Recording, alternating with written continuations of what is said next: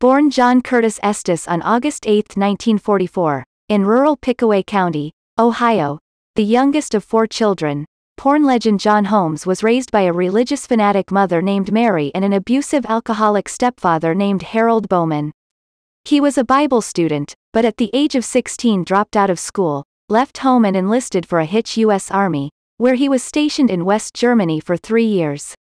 After his discharge he moved to Los Angeles in 1964 where he married a young nurse, and worked odd jobs such as taxi driver, door-to-door salesman, postal clerk, temp worker, coffee vat attendant, ambulance driver and forklift driver.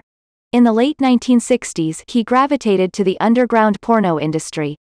One story was that a female neighbor was making porno loops and advised Holmes he could make good money. Unfortunately, his first check bounced and, after that, he always insisted on payment in cash. Another story is that in 1967 Holmes was frequenting a men's card-playing club in the Los Angeles suburb of Gardena when a photographer for an underground magazine noticed his large member, while standing next to him at a restroom urinal and gave Holmes his business card, telling him he could get plenty of work in still photo magazines. By 1969, with the advent of X-rated porn films, Holmes moved into the movie business. His tall, slim build, curly light brown hair, a light mustache and bright blue eyes made him an instantly recognizable star. John was not lacking for work, bringing not only a professional attitude but also his legendary endowment, 12-5/8 long, according to a Screw magazine interview, while other stories put it at 13-1/2 long. His enormously long penis got him starring roles in over 2,000 loops, stag films and adult features in a career that spanned nearly 20 years, with a peak of a $3,000 a day salary. His lucrative off-screen penis for hire business took him around the world. His most famous character is probably Johnny Wad, a lusty, always on the make private detective he played in several crude porno films like Tell Them Johnny Wad Is Here, 1976, The Jade Pussycat, 1977, China Cat, 1978, Liquid Lips, 1976, and Blonde Fire, 1978, the last of which is considered the best of the so-called WAD films. Better still were the big-budgeted pictures that co-starred some of the adult film industry's top leading ladies, including Marilyn Chambers, Secca, Annette Haven and even a young and underage Tracy Lords.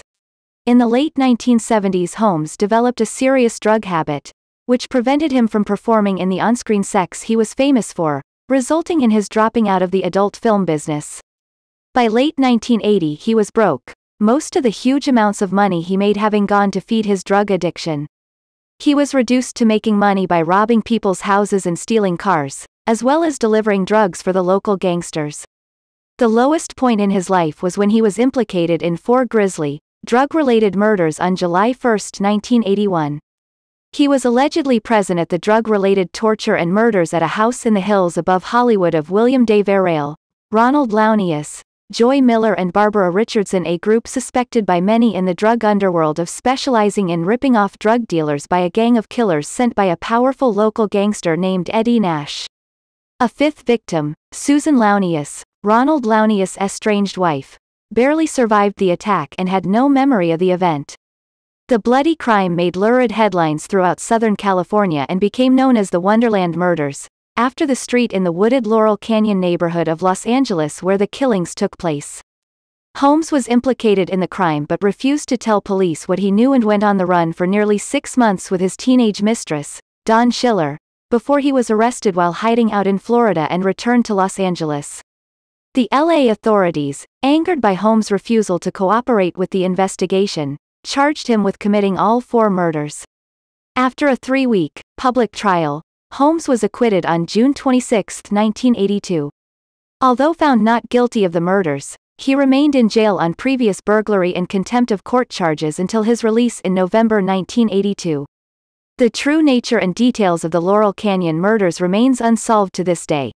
After his release from prison, Holmes tried to clean up his act and continue his porno career with a new generation of porno stars.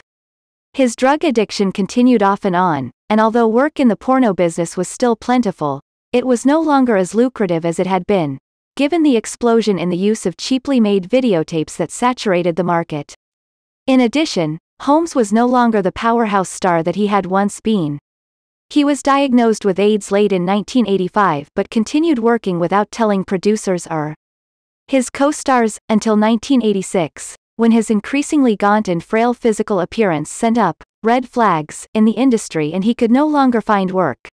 John Holmes died at the Veterans Administration Hospital at Sepulveda, California, on March 13, 1988, of AIDS-related complications at age 43, with his second wife at his side, former porn star Misty Dawn. Holmes once estimated he'd had sex with over 14,000 women, on and off screen, and was truly a porn legend.